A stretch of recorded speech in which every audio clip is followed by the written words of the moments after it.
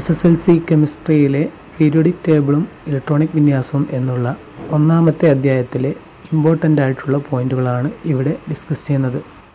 Electronic വിന്യാസം ടോപ്പിക്കിലേക്ക് കടക്കുന്നതിന് മുമ്പ് കുറച്ച് കാര്യങ്ങൾ കൂടി ശ്രദ്ധിക്കേണ്ടതുണ്ട്. അതൊന്നും കൂടി ഓർമ്മിപ്പിക്കുകയാണ്. സബ്ഷെൽ ഇലക്ട്രോണിക് കോൺഫിഗറേഷൻ അല്ലെങ്കിൽ സബ്ഷെൽ ഇലക്ട്രോൺ വിന്യാസം എങ്ങനെയാണെന്ന് നോക്കാം. ഈ ചാർട്ടിൽ കൊടുത്തിരിക്കുന്നത് രൂപത്തിലാണ് ഇലക്ട്രോണുകളുടെ വിന്യാസം നടക്കുന്നത്. അത് ഓർത്തിരിക്കേണ്ടതാണ്. ഈ ഒരു ഓർഡറും ഓർത്തിരുന്നാൽ നമുക്ക് 30 മൂലകങ്ങളുടെ ഇലക്ട്രോണിക് കോൺഫിഗറേഷൻ എഴുതാൻ കഴിയുന്നതാണ്.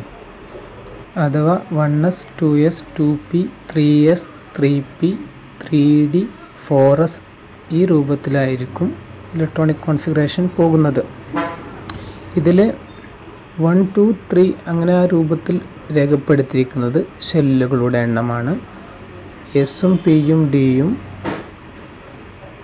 സബ് ഷെല്ലും, എസിന് മുകളിലുള്ള നമ്പർ അതേപോലെ തന്നെ പിക്ക് മുകളിലുള്ള നമ്പറും ഡിക്ക് മുകളിലുള്ള നമ്പറും ഇലക്ട്രോണിക് വിന്യാസം, ഇലക്ട്രോണുകളുടെ എണ്ണവുമാണ്.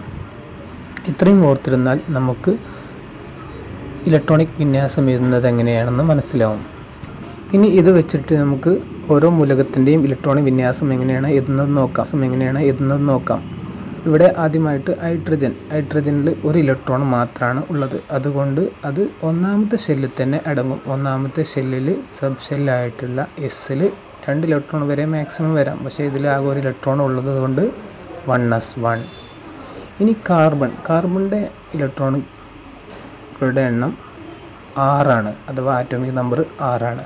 അതുകൊണ്ട് അതിൽ 6 ഇലക്ട്രോണുകളുണ്ടാവും. അപ്പോൾ ഇത് മുകളിലെ നമ്മുടെ പറഞ്ഞ രൂപത്തിൽ നോക്കുകയാണെങ്കിൽ 1s2, 2s2, 2p2. 2p 6 വരെ വരാം. പക്ഷേ 2p2 ആകുമ്പോഴേക്ക് മുകളിലുള്ള ടോട്ടൽ ഇലക്ട്രോണുകളുടെ എണ്ണം 6 ആയിട്ടുണ്ട്.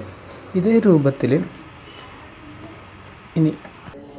രൂപത്തിൽ സോഡിയത്തിൻ്റെത് നോക്കുകയാണെങ്കിൽ സോഡിയത്തിൻ്റെ ആറ്റോമിക നമ്പർ 11ആണ്. അപ്പോൾ 11 ഇലക്ട്രോണുകൾ ഉണ്ടാവും. ഈ രൂപത്തിൽ നമ്മൾ ഫില്ല് ചെയ്യുകയാണെങ്കിൽ എവിടെ വെച്ച് അവസാനിക്കുമെന്ന് നോക്കണം. 1s2, 2s2, 2p6, 3s2 complete ചെയ്യേണ്ട 3s1. അപ്പോൾ അവിടെ 11 ഇലക്ട്രോണുകൾ കംപ്ലീറ്റ് ആയി. ഇതേ രൂപത്തിൽ ക്ലോറിൻ്റെത് നോക്കുകയാണെങ്കിൽ ക്ലോറിൻ്റെ ആറ്റോമിക നമ്പർ 17ആണ്. അതുകൊണ്ട് 1s2, 2s2, 2p6, 3s2, 3p5 മതി, 3p6 വേണ്ട. അപ്പോഴേക്ക് ആ 17 ഇലക്ട്രോണുകൾ കംപ്ലീറ്റ് ആയി.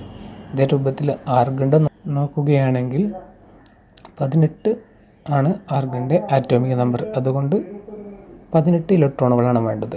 1s2, 2s2, 2p6, 3s2, 3p6 6ഉം complete ആയി. അതോടുകൂടി ആർഗൺ 18 ഇലക്ട്രോണുകളും കംപ്ലീറ്റ് ആയി.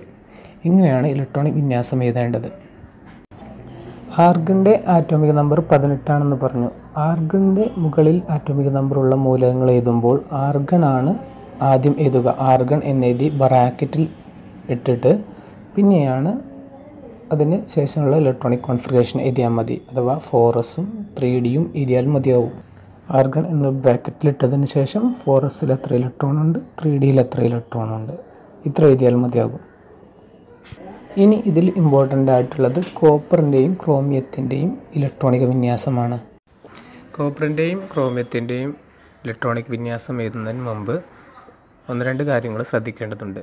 സ്റ്റെബിലിറ്റി അല്ലെങ്കിൽ സ്ഥിരത കൈവരിക്കാൻ വേണ്ടിയിട്ട് ഈ ഓർബിറ്റലുകളുള്ള ഇലക്ട്രോണുകൾ ഒന്ന് ക്രമീകരണം ചെയ്യും.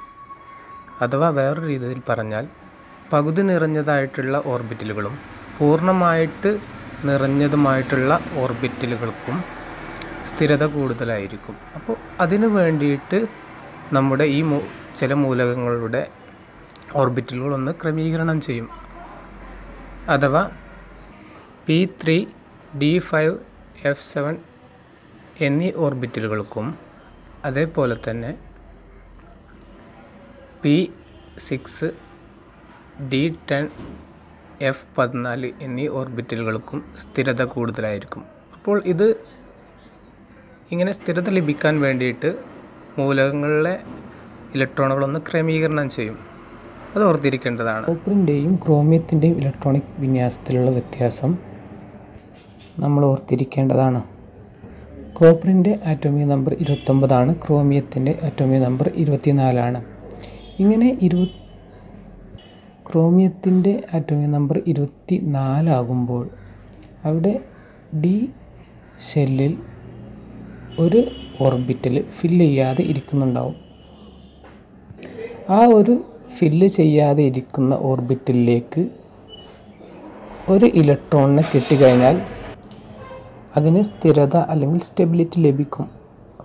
അപ്പോൾ ഇവിടെ ഡി ഓർബിറ്റലുകൾ 5 ഫില്ല് ചെയ്യാൻ വേണ്ടിയിട്ട് എസ്സിൽ നിന്ന് ഒരു ഇലക്ട്രോണിനെ ഈ ഡി സബ്ഷെൽ സ്വീകരിക്കും. അങ്ങനെയാണ് എസ്സിൽ നിന്ന് ഒരു ഇലക്ട്രോൺ കുറവും ഡിയിൽ 5 ഇലക്ട്രോണുകളും ആവുന്നത്. ഇത് ഓർത്തിരിക്കേണ്ടതാണ്. അഥവാ 4s1 3d5 ക്രോമിയത്തിൻ്റെ ഇലക്ട്രോണിക് വിന്യാസം. അതേസമയം കോപ്പറിൻ്റെ ഇലക്ട്രോണിക് വിന്യാസത്തിൽ ശരിക്കും വരേണ്ടത് 4s2 3d9 ആണ്. അപ്പോൾ ഇവിടെ 9 ഇലക്ട്രോണുകളായിട്ട് ഇവിടെ ഈ കോപ്പറിന് സ്ഥിരത ലഭിക്കില്ല. അതുകൊണ്ട് 4sൽ നിന്ന് ഒരു ഇലക്ട്രോണിന് 3d സബ്ഷെല്ല് ഫില്ല് ചെയ്യാൻ വേണ്ടിയിട്ട് അല്ലെങ്കിൽ 3d സബ്ഷെല്ല് 3d ഓർബിറ്റലുകൾ ഫില്ല് ചെയ്യാൻ വേണ്ടിയിട്ട് 4sൽ നിന്ന് ഒരു ഇലക്ട്രോണിനെ സ്വീകരിക്കും. അങ്ങനെ 4s1 3d10 ആവും. ഇത് ഓർത്തിരിക്കേണ്ടതാണ്. ഈ കോപ്പറിൻ്റെയും ക്രോമിയത്തിൻ്റെയും ഇലക്ട്രോണിക് വിന്യാസവും ഓർത്തിരിക്കേണ്ടതാണ്.